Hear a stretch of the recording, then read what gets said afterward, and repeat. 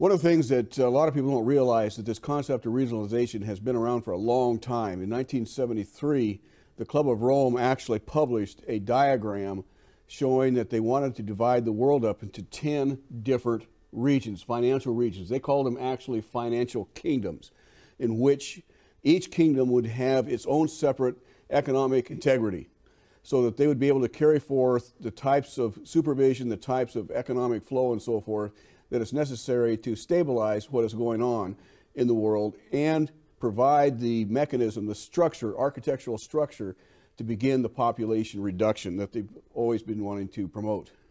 In order to achieve their idea of world government, or global governance as they now call it, they wanted to actually divide the world up into 10 economic regions.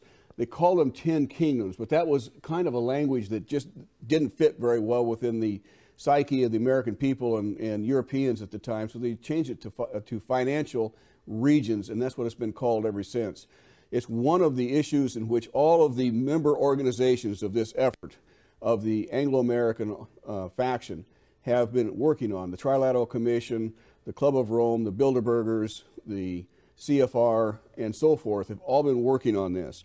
And here you can see the diagram of how they envisioned it back in 1973. One of the ironies, I think, of our times is the fact that during the 1960s and so forth, they begin to have a dogma that the environment is being destroyed by human beings. And this was perpetrated or spread out through the media. You can't watch any nature program on chimpanzees, whales, it doesn't really matter, without coming away from the fact that human beings are a virus. We're killing planet Earth, according to this media hype that we've had ever since the 1960s. Now it's global warming. You can't hardly go through a week without hearing some scare story about global warming, that if we don't stop it in the next few years, the Earth is going to boil up and blow away, even though that there's been times in history where it's been much warmer than it is today, and of course, obviously, times in history where it's been much colder. None of these things, really by themselves, really are caused necessarily by human activity. It's a natural cycle.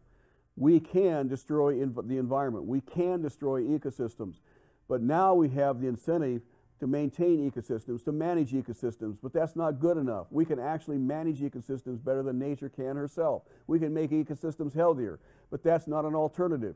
Their alternative is that you have no use. That's the only solution that they have for protecting the environment, is you cannot use it. You cannot use it. You must protect it. You must put it in the form of wilderness, whatever the case might be. Well, nonetheless, we cannot use it. Humans are the cause of the problem. We have many people in our university systems right now, PhDs and so forth, that really believe that we must reduce our human population by 70, 80, even 90% in order to protect Mother Earth. Many of these people actually believe that there should be wholesale slaughter of human beings in one form or another, either through disease or actual government programs of some sort or another. The actual Wildlands Project itself that I fought back in the 1990s calls for a reduction in human population of 80% in the next 50 years. They don't say how to get there, although they do make it very clear that they would probably do it through agricultural means. They really truly believe that if fertilizers and so forth cause ecological destruction, because they believe that, then we must reduce the use of fertilizers, and it's fertilizers and genetic improvement and so forth that have caused the green revolution that fed the world from the 1960s on. If we eliminate that, we'll only have food production enough for about a third of the global population that we have today. That would eliminate the population within one generation.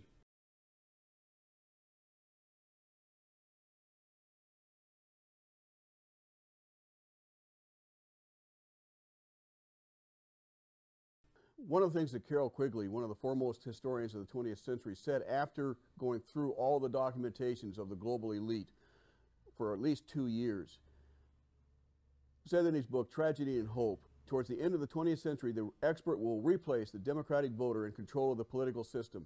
This is because planning will inevitably replace laissez-faire in the relationship between government and business. This planning may not be single or unified, but it will be planning in which the main framework and operational forces of the economic system will be established and limited by the experts on the governmental side, and then the experts on the economic side will do their planning within these established limits. And so what Carroll Quigley is saying is that by the 21st century, we are going to be living in a planned society controlled by the experts. Now, look back, now that we're in the 21st century, has not that occurred? It has, just as he said was going to happen. But of course, he had access to the records of what they were intending to do. But it actually gets worse. Back in 1965, the Department of Health and Education and Welfare, HEW, sponsored a study to define how they're going to get from where they were then in 1965 to where we are now in the 21st century. They came out with a report in 1969 called the Behavioral Science Teacher Education Program that's now fully integrated within our educational program. And this is what they said, and I want to have you hang on to your hats because you will not believe what they planned to do back in 1965-69 and what is happening actually today.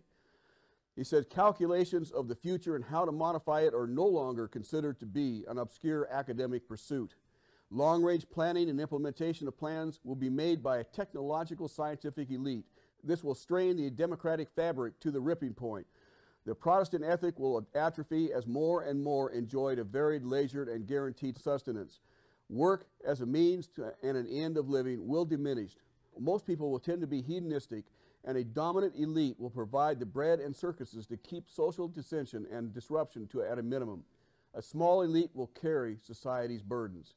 The resulting impersonal manipulation of most people's lifestyles will be softened by provision for pleasure-seeking and guaranteed physical necessities. The controlling elite will engage in power plays largely without the involvement of most of the people. And that is so true today. Most people have no idea what's going on in the international arena, have none. Almost all of this is being done in secrecy.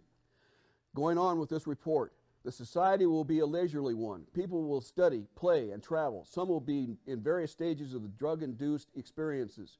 Each individual will receive at birth a multi-purpose identification which will have, amongst other things, extensive communications and control uses. Each individual will be saturated with ideas of information. Each will be self-selected. Other kinds will be imposed overtly by those who assume the responsibility for the other's actions. Relatively few individuals will be able to maintain control over their opinions. Most will be pawns of competing opinion molders.